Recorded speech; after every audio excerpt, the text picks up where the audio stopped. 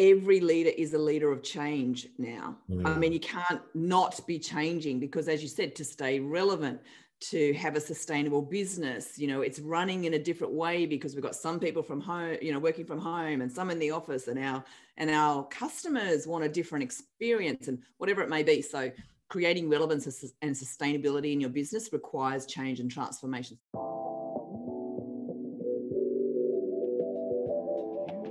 You are now listening to the Highlight Reel Builder for Authors, the Going North podcast. I'm your host, certified self-leadership trainer and author of the best-selling book, Stay the Course, Dom Brightman. And you're going to be getting some goodies today from the guest that's up next.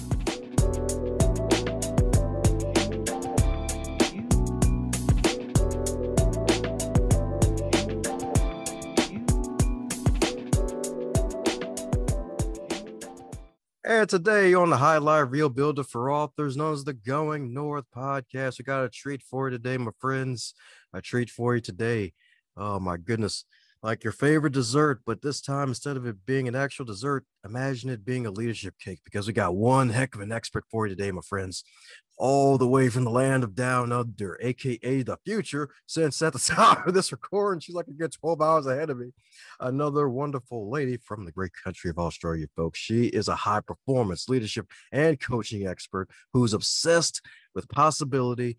And this wonderful lady right here, she helps leaders to navigate the complexities of globalization, technological advancement, social interconnectivity, massively accelerating change, and multi-generational workforce. So if you say that 7 times fast, you might get a book in the mail. And with 30 years of experience, over 30 years of experience, she has helped thousands of folks to develop their leadership confidence, and credibility. 3 C's, y'all. And she's a bestseller of 3 books, all on Amazon.com, that we're going to put in the show notes when this is over. So let's give it up for the award-winning, super special, awesome, the superhero herself, who is not only stupendous, but also amazing, Stacey Ashley. How you doing today, Stacey? I am doing great. Wow, what an amazing intro. Thanks, Tom. My pleasure indeed. It's usually one of the better parts of the podcast episodes before I go down occasional rabbit holes. Well, it's great to be here. I'm really looking forward to seeing what we talk about and where we go. Oh yeah, that's right. Don't worry. It's always north here. Even if you have to go all the way north around the globe, if you're not a flat earther, it still leads to north. But it's not flat earthers. It's about the superstar herself. So as you know, with all introductions, they're not allowed to be 34 days long, along with 7 hours. So mind filling in any cavities I missed about you, Stacey? Oh gosh, it's such a big question, isn't it? Like, who are you, and tell us everything about you. But no, look, my space is leadership. I spent a lot of my career in the corporate world in lots of leadership roles, and I saw lots of do's and don'ts there. And I've been really, really lucky to create the opportunity to be able to work with, huge numbers of leaders and to I think fill in their gaps in their leadership toolkits. I think it's such an important thing, Dom, to really give leaders the opportunity to be successful. And I think we can do so much more in that space. And so that's really, I guess, what drives me is to help leaders be as successful as they can, because the world needs leadership. I don't think we're ever going to say, no, we've got enough leadership now, stop. So that's me. That's really what drives me. There you go, steering wheel and all. So I'm pretty sure leadership wasn't always the driver. Was it something like take us back to the 13-year-old Stacey, which was probably 8 years ago, and fill us in. Like, did you ever see yourself as like a leadership coach today, or was it something totally different? It's an interesting question, isn't it? So I also happen to be good at math, in school, and so a lot of my career choices were around that, be an accountant, be an actuary, be lots of those sorts of things. And so I did actually qualify as an accountant after high school, went to university and did that. But when I reflected, really, I led my very first team when I was about 6 years old. So it's always been there in everything I've done, whether it's been dancing or sport or school or that sort of thing. So yes, I did have a career as an accountant for a while, but it pretty soon became clear that that wasn't going to keep me interested and happy and all of those things over the long term. So leadership's been there the whole time. Ah, that's what I'm talking about indeed. That's what I'm talking about indeed. So from leading a team of fellow kids at the age of 6 to crunching a bunch of numbers and realizing that people are more interesting than numbers, even though numbers don't talk back sometimes. True enough. Or if they do, it's not very nice. Oh God, yeah, it's definitely so true. So my goodness. So with the tendencies of a wonderful leader and being able to really develop them over time, what do you probably would recommend 2 things folks to do to develop themselves into a better leader? Because leadership's a big thing on this podcast, not only with those being big about leadership, but also some other superstar guests in the past, along with yourself too, that we have today. Any 2 things you recommend folks to do in their journey of leadership, especially when they're starting? I think the number one thing I would say is have a look in the mirror, always, because leadership starts with you. So have a look in the mirror. There'll be stuff you like, there'll be stuff you're okay with, and there'll be stuff that maybe you don't like as much. So that's just a massive opportunity. So that would be the first thing, is really have a look and then decide what you want to do with what you see. And the second thing I think is always be learning. There are people to learn from, there's books to learn from, there's so many opportunities. Always be learning, because as a leader, you need to always have something to offer. That would be my 2, quick tips. Oh, there we go. She's dropping it like it's hot, y'all. I'm telling you. That's right. As a leader, you have to always have something to offer. That's what I'm talking about, indeed. That's right. Got to keep yourself abreast, got to keep yourself relevant. So, on that wonderful note, with this wonderful Grim Reaper year of 2020, where folks have been forced to basically be hermits and have cabin fever, a lot of folks have been able to really turn some of their moments of pain into power. So, what's probably been the biggest thing that you've gained through the whole pandemic? Is there something that you may have created new in addition to your wonderful books? Is there something else that may have stuck out to you that you're able to learn a new skill, or maybe something you've been able to create? Yeah, I think for me, look, there are a couple of things. One is obviously there were so many organizations and people that were really challenged,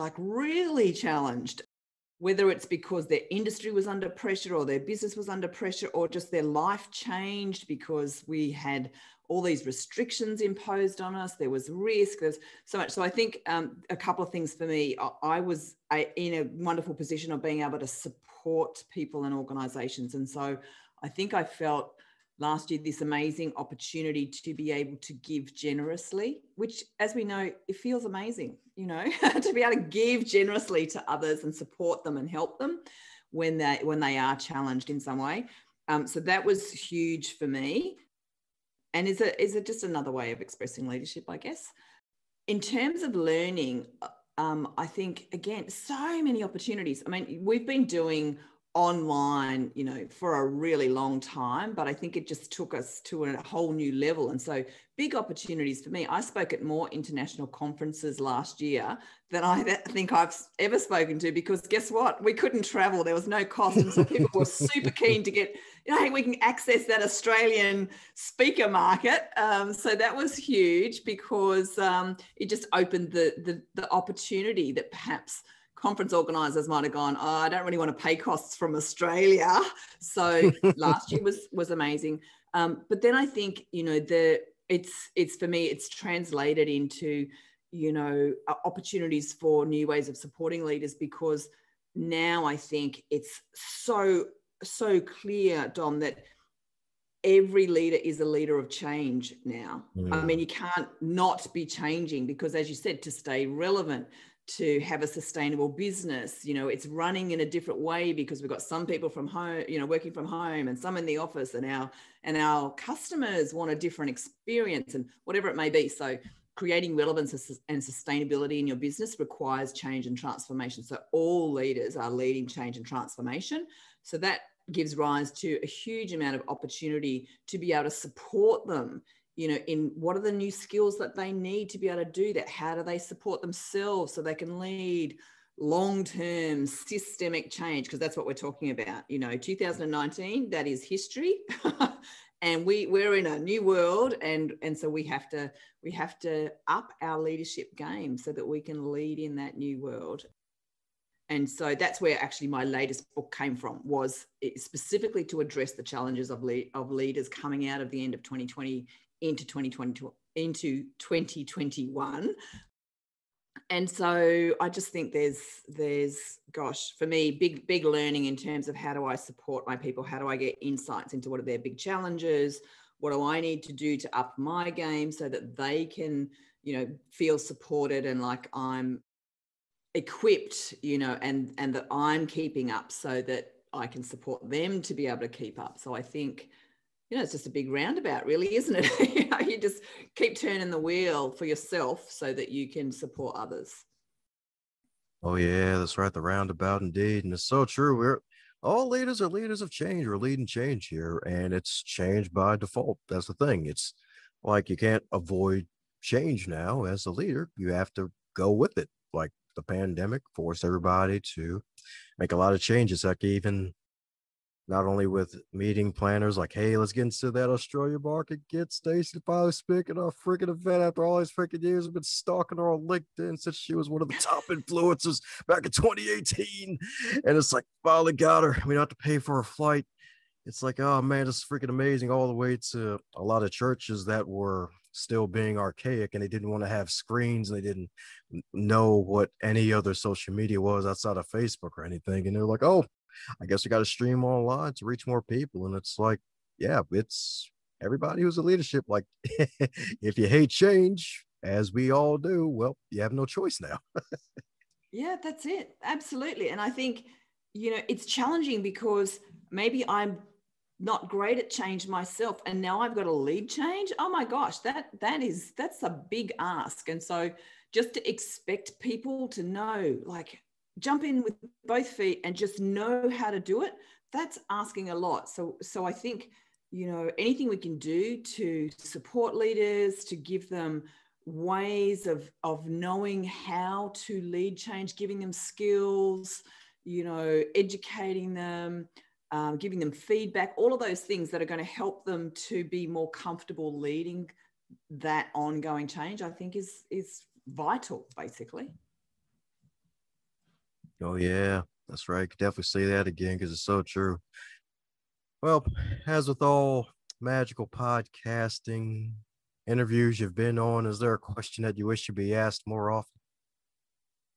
I don't think so. I think I kind of find everyone's got their own little slant, and I think there's no one question or no perfect question. I think it's really just about sharing information that can be helpful, and I think actually the one thing that I think is such an important, I don't know whether it's a question, but one thing that I think is really key is when I talk about leadership, it's not limited to just people who are leading other people. Like, leadership comes in all forms. You can lead a program of work, or you can have a big portfolio, or you can lead an area of expertise. Maybe you're like the premier thinker in that space, or one of the thought leaders.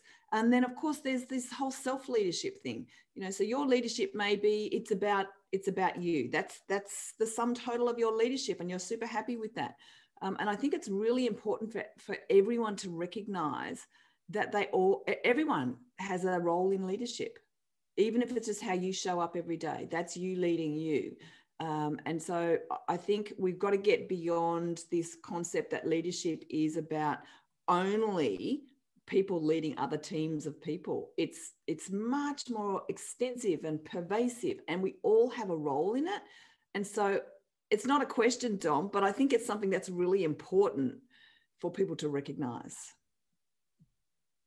Oh yeah, definitely. You can say that again, because self-leadership, that's so freaking important. Kind of I've kind of see self-leadership as the next level motivation where it's like, okay, there's motivational speakers out there, but you ever heard of a self-leadership speaker where it's like, hey, the onus really has to belong on you. It's like we have to wake up in the morning, look ourselves in the face in the mirror every day and be like, hey, I gotta do this thing I decide to do. Do I become a couch potato today? Do I become an office chair potato today? Or do I go out there and do something positive that'll benefit my fellow human being here? Like really just realizing that, hey, we have the power to make some good things happen. Yeah, totally. And I remember this question that I heard a couple of years ago, and it's really stuck with me, which is, for you to ask yourself, what am I doing today that is worth sacrificing a day of my life? Mm. And it's like, because you know what? It's my day and it's up to me to make it count. So that's me leading me. And that doesn't mean you have to go out and change everything about the world today. It might be you just have a really enjoyable day, but you appreciate it and you notice it and you make that choice for yourself, recognizing that's a choice I made for me. That's me leading me. And so I think it's such an important thing for people to recognize that what they get out of every day is about them. They decide, they choose. That's right. I'm glad you brought up that point too, because some folks may be like, oh, I got to change the world. Oh, I don't have a title, but I can really do nothing. Like, hey, like leadership ain't about the title. You have to change and fix all the world's problems because, well, one, all the world's problems aren't yours. So it's like, that's the one Yeah. thing too. Like trying to fix stuff that's been around for decades and generations. It's like, let me just start in my square, my own neighborhood first. Like, let me not Yeah, take over the whole absolutely. darn world. Yeah, as I say, start where you are and do what you can, you know? Yeah, exactly. It's like, man, it's like, oh yeah, let me take on global warming. Okay, that's cool. All right, that's cool. Like, all right, get a electric car or whatever. Like, drink more water and like use less plastic, I guess. Like, do some stuff like that right on your square. Don't just go around being like one of the classic ultra religious dogmatic folks and beating people over the head with pamphlets saying, hey, you're killing the earth here. Just starting with something small. Yeah. Yeah, absolutely. Because everyone makes a difference in their own way. So, just choose. That's right, indeed. That's right, indeed. So, my goodness. So, in addition to being a fellow self leadership expert and the fact that you've been doing this for decades on end and still alive and well, and probably even haven't even really hit your stride yet, since you're still getting all these wins, you have this wonderful magic three keys to strategic leadership, which is something that's even rarely covered here. So, mind sharing those three keys with the magical listeners? Sure. So for me, when I talk about leadership, I think there are three key dimensions. One we've talked about, which is you've got to first lead yourself. That's it's kind of the ticket to the game. First lead yourself. The second one is to lead your tribe, the people around you. And some people's tribes are bigger than others. That's okay. Your tribe is, the people you interact with, the people you have influence with. It could be your family. It could be your work colleagues. It could be, I don't know, the footy club where you volunteer. And that comes together, that's your tribe. And so that's another dimension of your leadership. And then the third dimension of your leadership is your world, the world in which you operate.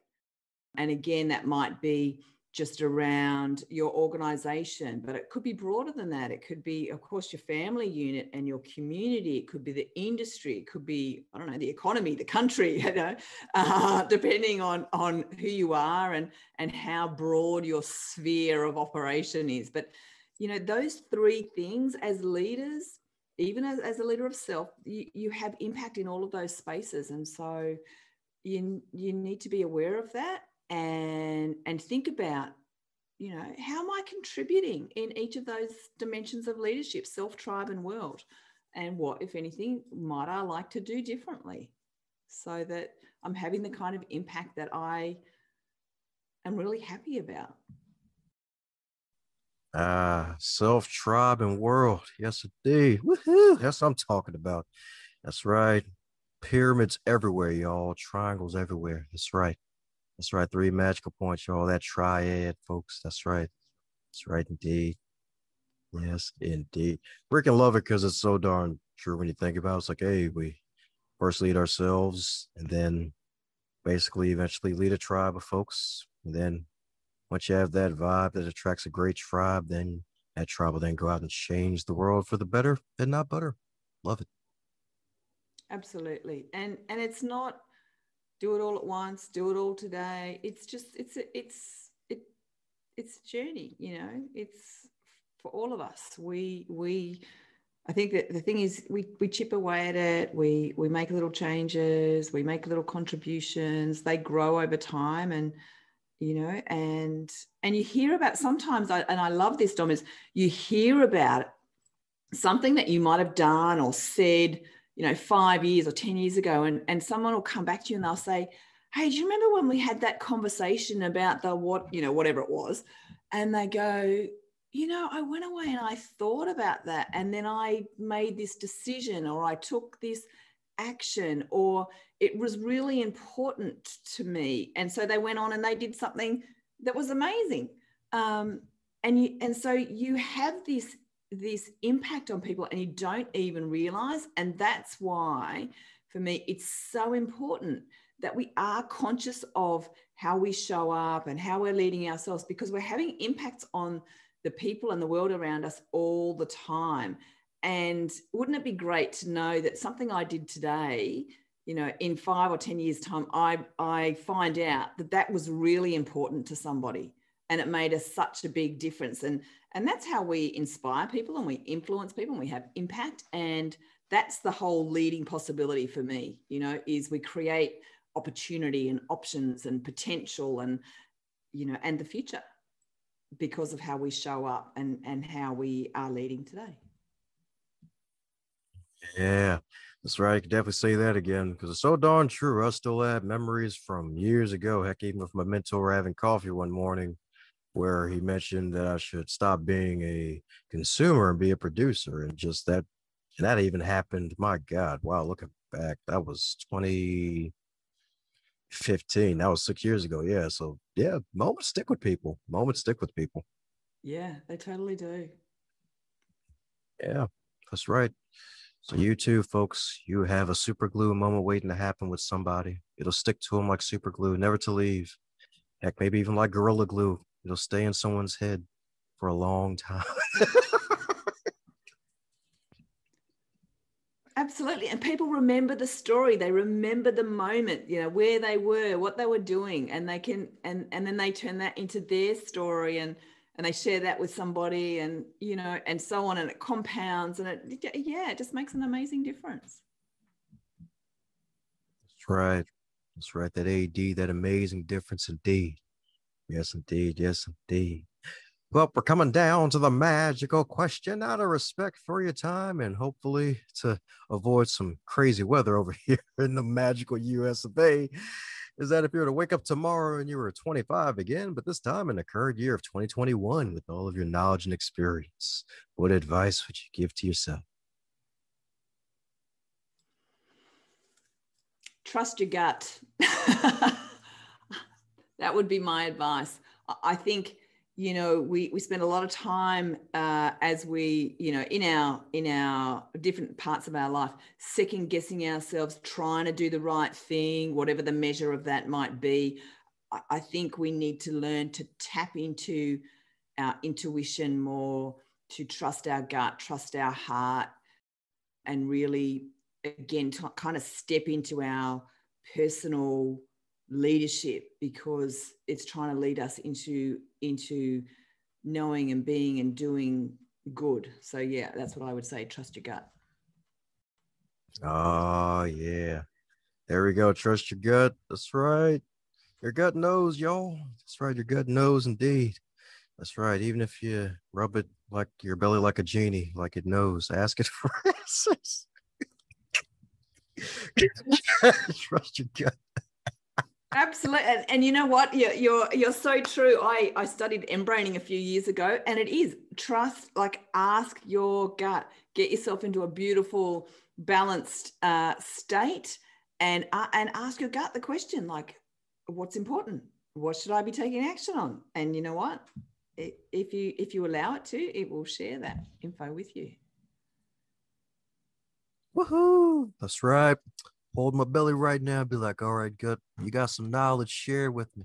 That's right.